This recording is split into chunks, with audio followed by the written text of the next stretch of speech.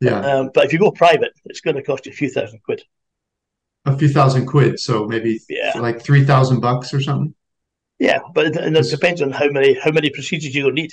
This is what happens. I mean, I've got about 3, 4, 5, I mean 6 spots. I'm Yeah, Scottish after all, you know. yeah. We're very frugal. You guys are known for that. I mean, it's and the Irish are not, which I'm Irish, so we're known to spend all our money. On alcohol, that's it. Yeah, We don't want to fight when yeah, we're sober, right? So we have to drink the yeah, of beer course. first. Yeah, yeah. I don't. So this is Dan of Vagabond Awake, and we have our good friend Gary in Thailand, and he's here to report what's going on in his life. Welcome to the channel, Gary. So how are things going, Gary? Yeah, pretty good. Considering that I'm going to head back to the UK for a little while. I've been diagnosed with skin cancer here. Right, And I don't want to pay the rates here. It's pretty expensive. And of course, as you know, I don't have medical insurance because that's equally as expensive. right, So it's a case of what's more expensive, the treatment or the actual policy, you know? So yeah, it's a pretty balance. You know, the treatment's expensive, but the policy is expensive as well. So right, I'm just going to head back to the UK for a little while. The good thing is I'm going to see my dad as well, right. who's still alive and kicking. And in the meantime, I'm going to go and go back to work for 15 months. Go ahead. Pretty much the job that I left, I'm going back into Okay. because my boss, who's a good mate of mine, who's actually coming tomorrow here for 2 weeks. Okay. Who's got a bit of a crossover. I go back on the 31st, so he's here 5 days, then I go back, you know. So Right. he, when I sort of broke the news to him, he says, "Oh well, you know, sorry to hear that, blah blah blah. But the good news is, why don't you come back to work?" And I thought, no way, go back to work, hell, you know. He says, "Oh, why not? You know, give yourself some more funds." I said, "Well, that makes really good sense." Yeah, So I yeah. thought, okay. Do you know any idea how long your treatment will be, or I mean, my dad's already had a procedure just when he came back from here about I think March time. He had one little spot on his back. They virtually just cut it out, stitched it. okay? You know, so I think it's quite simple. But simple in Thailand doesn't mean it's cheap because I could have gone to the government hospital, which is virtually a Thai thing, you know. Yeah, So it's like a poor man's treatment. We right. probably wouldn't be suited for that, you know. Yeah, But if you go private, it's going to cost you a few thousand quid. a few thousand quid, so maybe Yeah, like $3,000 or something.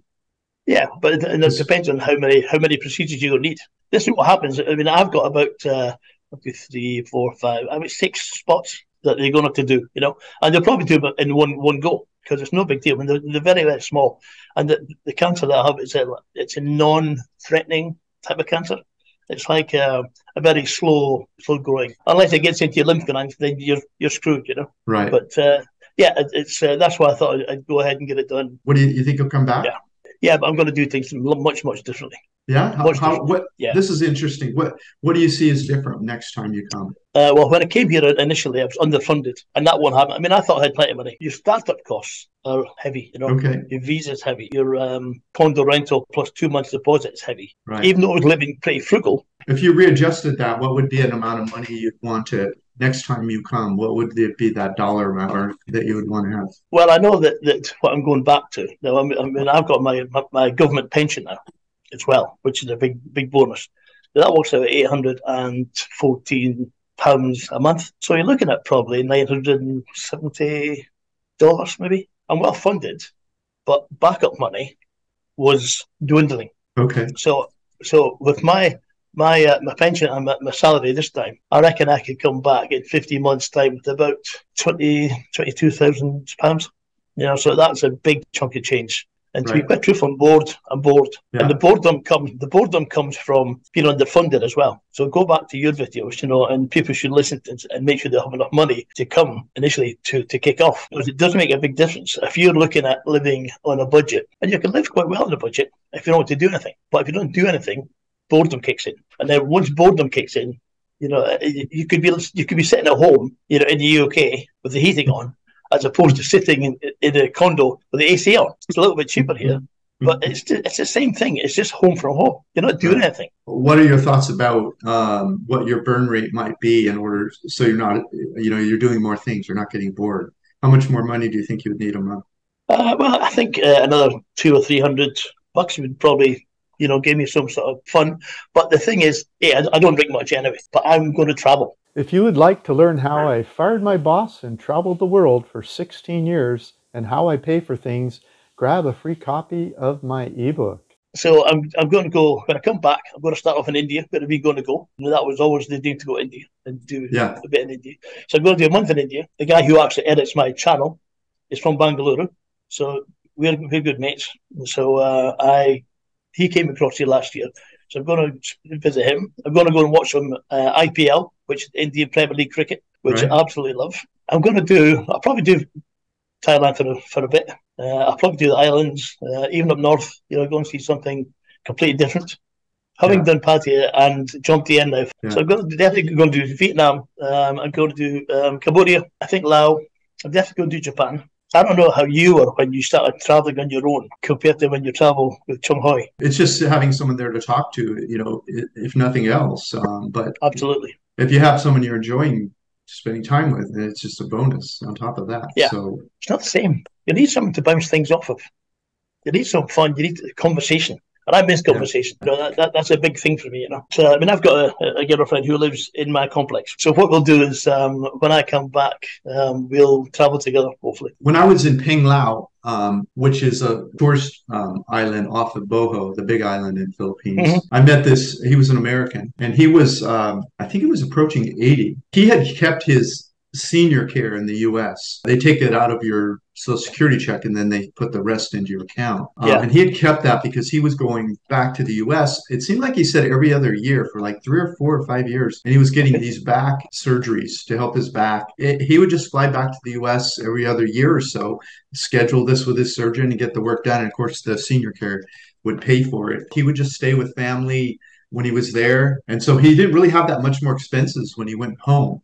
But I could see that might add up. Have you thought about what other expenses you'll have in the UK that you'll have to take care of while you're there? What are your thoughts about that? I'm going to be living in the hotel for a couple of months until I find someplace. This happened before. He gave me 6 weeks. But this time, damn it, I'm going to stay 2 months. In fact, I'm going to stay maybe longer than 2 months. I'm going to squeeze out every bit of freebie I can get to put money into the pot. So I reckon I could save £1,500 per month because I've got my pension and salary, etc. So it comes to quite a nice chunk of change. Yeah. So Chung and I, we sort of find out what you've found out, and that's it. After we've been in a place a while and we've done everything, we've walked the beach, we've seen what the nightlife's, we've been on some tours, we've seen the white sand beaches, we've been on island hopping, we've climbed a mountain or whatever's happening wherever we are. We start going, hey, what else is going around? And we look for whatever $10 bus to the next city, and we go hanging somewhere else for whether 2 weeks or a month or 6 weeks or 2 months. That's right. And that you're kind of confirming what sort of our lifestyle. The only time we've really settled down for any period of time was during the lockdown. It's for 8 months or something. But whenever we have the choice, we have that feeling that let's move along. That's one thing that I thought about when you were telling your story about how you want to travel now. And the other thing you just said that was interesting for me was that you talked about how when you get the hotel room that you're going to try to stay longer this time. When we have a reason to do something that we normally may not like or whatever, we'll do it because we have some vision that motivates us in some way. And the whole idea of savings, like when you're there, you're going to be focused on savings because you know that there's a next step for you. I think all of that's part of a plan you've worked out in your head so you can have, if you will, a softer landing the next time. I'm not a big spender. Even here, I can live on my pension quite easily. I've had a couple of beers, playing pool with the guys. That was fine, twice a week. So I maybe spend 400 baht each time, 20 quid, It's nothing. Weekly, it's absolutely nothing. But it gives a bit of out time. I know things have gone up, and I'm going to do a video on difference cost between Thailand and the UK price comparisons because this UK shop, but Thailand shop as well, really sharp. It's a huge difference in the Thai economy. Little things that have gone up 50%, 60%. So you think, wow, that's a big jump. So what would you say if you were to summarize it? When you arrived, my monthly burn rate was this, but now I'm burning this much money per month. How would you? I'm probably still spending about 30,000, 31,000, 32 maximum. If I actually do anything. Last week I went down to Ban Chan, which is about 15 miles down the coast. That's where I used to work actually previously. We stayed in a boutique hotel, which is beautiful on the coast. Video coming up on that one. And that cost us 2,000 for the night. Now, compared to 8,000 for the month here, you think, well, that's expensive. It's expensive, but you can't live in a condo your life. You need a bit of treat, you know. Yeah. So we did that. We ate in the hotel, beautiful on the beach, fantastic location. So little things like that, you know, when you do a treat, you know, it comes out of that. So you spend a little bit more that week or that month. Yeah. And when I went up to Lampang, I did the same. I flew into Chiang Mai because the flight was cheaper. Travelled down an hour and a half by minibus, and the money I saved on the flights paid for my hotel accommodation. I'm pretty switched on, you know. I'm Scottish after all, you know. Yeah, I'm very frugal. You guys are known for that. I mean, it's and the Irish are not, which I'm Irish, so we're known to spend all our money. So on beer, on alcohol. That's it. Yeah. We don't want to fight when we're sober, right? So we have to drink the beer first. Yeah. I don't.